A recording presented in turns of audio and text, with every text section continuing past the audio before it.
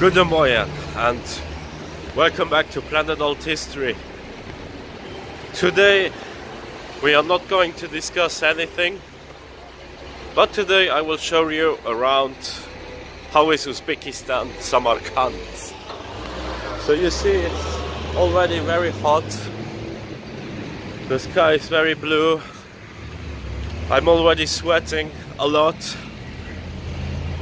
We are currently experiencing like degrees of, I would say at least 35 degrees, and during the day we will shoot probably above 40 degrees, so it's a very, very not so pleasant heat.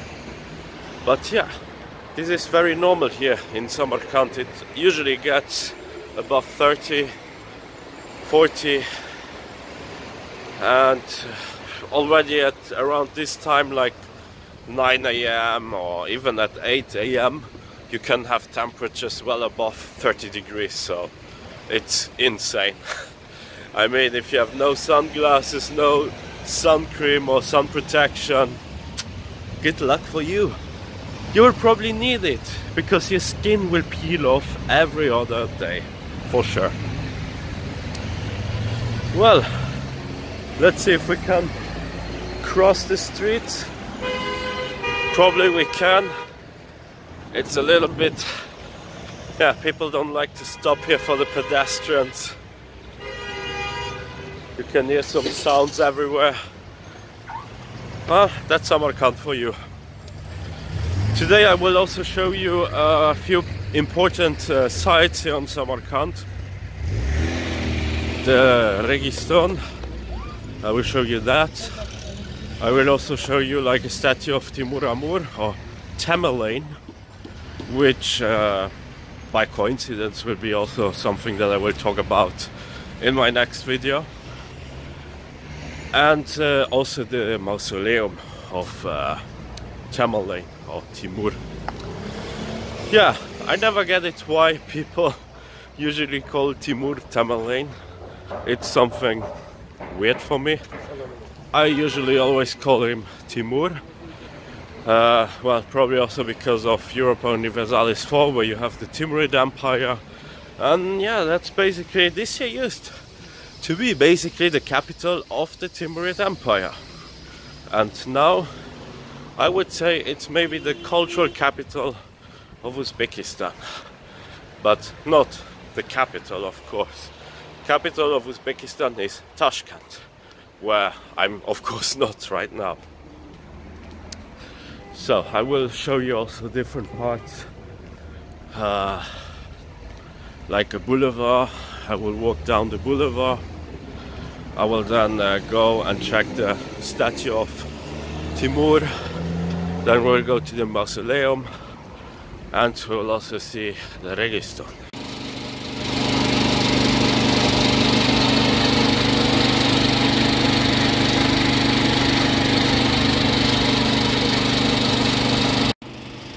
Lots of sounds here. Well, they have to work and all. But yeah, I wanted actually to explain to you a bit who this guy is. He's Timur. He ruled over the Timurid Empire. Probably some or most of you who watch my channel, they already know a little bit about the history about Timur or Tamerlane. And he was actually a very bad guy.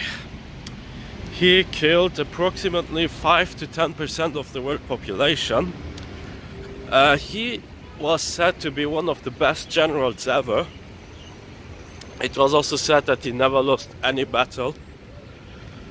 But with that comes also the point that he was actually massacring and genociding away a lot of people. So cities like Baghdad, for instance, they were totally rampaged, sacked down. Almost nobody survived. He also told to his generals and soldiers to behead at least 2 people, so they should return with like 2 decapitated heads. And yeah, that's not a very nice thing. And of course, eventually the soldiers, they ran out of people whom they could decapitate, so that's also another nice little point to add to this story. But yeah, that was him over there. I think you can we see him? Yeah, we can.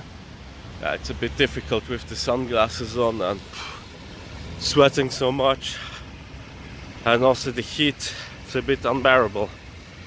But hey, at least we got a beautiful fountain here in the park. We got to see a lot of beautiful things. Now we will head over to the mausoleum. The mausoleum right now is being renovated. We can also head over to this building over there. I actually forgot what the building was, so we can just check the information over there. That's a very convenient thing, that we can just read up all the information that exists. So let's walk over there, and then later we will go to the mausoleum. As you can see, that's the mausoleum of Timur, but not just of him. It used to be planned and structured as something else, but at the end they decided that Timur, he should be having his tomb in there, because Timur himself, he planned once he died, or once he would die, he should have his tomb in his city where he came from, right? So yeah, that's another nice look here over Samarkand. These buildings over there, they're a little bit more Soviet-like. I mean, you can kind of see the painting or mosaic or whatever you want to call it. Now we will head over to this building over there, and we will also find out what's the meaning behind it. What actually is this building, if it's just a museum, or because I kind of forgot what it was, even I actually went to this building. So let's do this really quickly. Yeah, and you have souvenir shops, and you see they are taking care also of other stuff. But yeah, let's see what it is. Yeah, maybe you get a better view. It's a really Islamic architecture. So let's see what it is. Oof. The heat is killing me.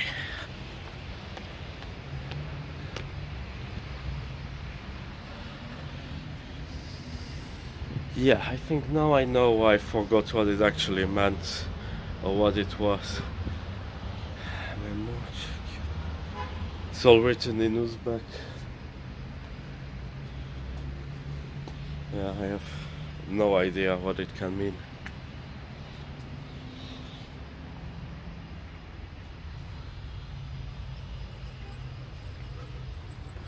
But yeah, that's the inside, how it looks.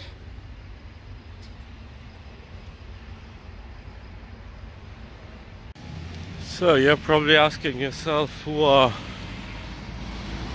these two animals? These two animals, these two snow tigers, I think, they are said to be the protectors of Samarkand. Means if you're messing up with Samarkand in one way or another, they will come down and they will protect the city.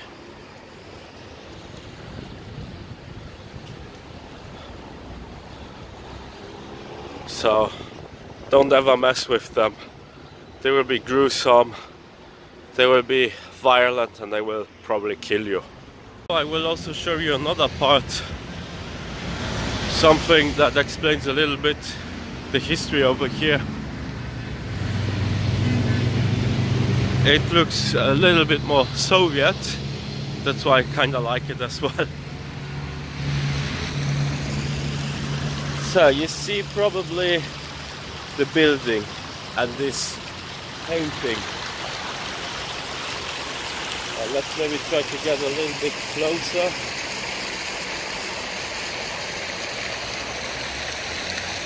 So, the bird is also known as the Uzbek phoenix, and it is the national animal of Uzbekistan, and it is part of the coat of arms. The women, they have a typical Uzbek traditional clothes, and also very important, the cotton. So the flowers over there, the fruits and everything, well, I was told it should symbolize the cotton, I think, but let's see. Yeah, it should normally symbolize cotton, as you can see, but also other stuff. So you see this white cloudy thing over there, that should be the cotton. So it's an interesting take how the Soviets wanted to interpret the history of Uzbekistan. Very interesting.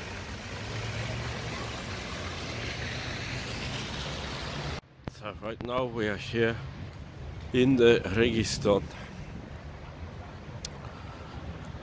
The Registan is mainly divided in 3 buildings. So we have here the older building just in front of us, which was built around the 14th century. You can clearly see the style, how it looks. It has some Arabic words written on it, and it's also mainly from the Persian style as well. And this building over there, you can clearly see that there are like some animals in there.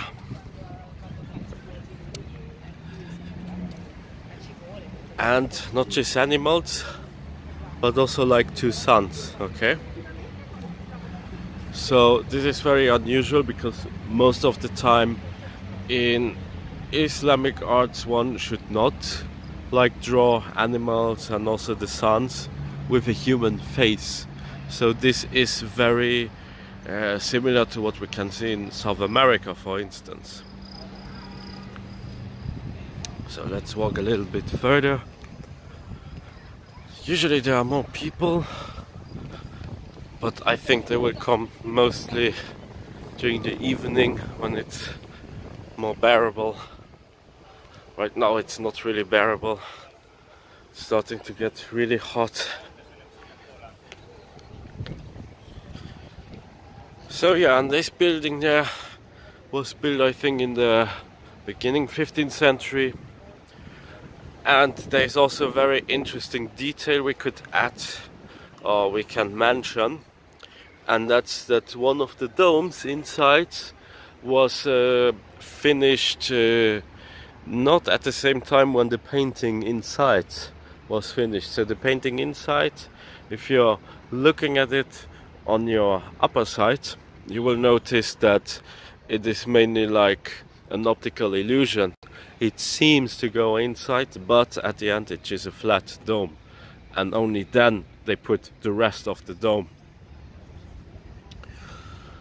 Very beautiful building, very interesting history. You can also see that this one is a little bit like yeah, not straight. Also the minaret next to it is not straight, so you can see it's a little bit reaching not straight on the upper side, but it goes a little bit on the left side. And you can actually visit it, you can go inside. I actually went inside, so I can also show you a video about it. It's very interesting, very beautiful art, very Islamic, Persian style. Over there you can also recognize some parts of the swastika. Well, just to have another meaning, right? We are not talking of that meaning of those years, of that time. But indeed, very, very beautiful building. Very, very beautiful, as you can see.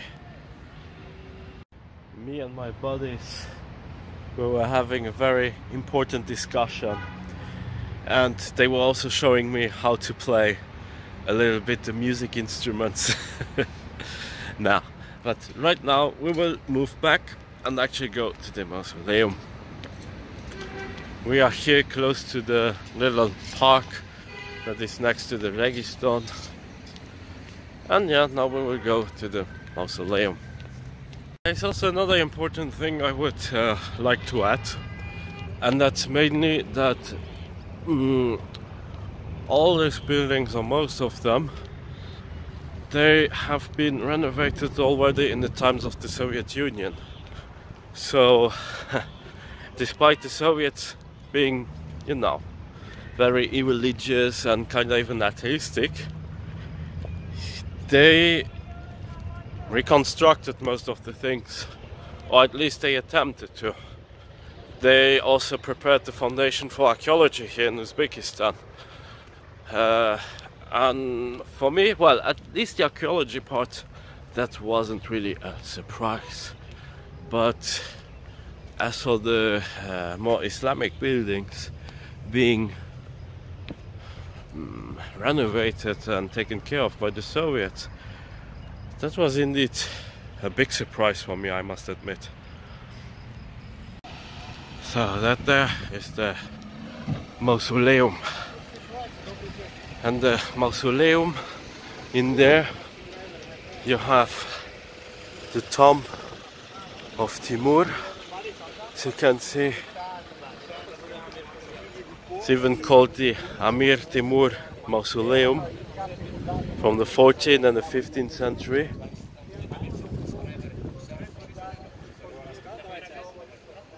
You see that this part is absent and that part as well. They were all taken away.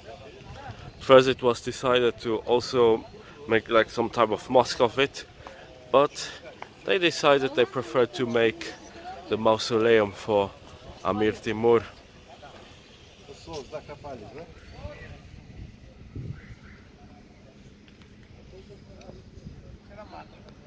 Yeah, that's how it looks like.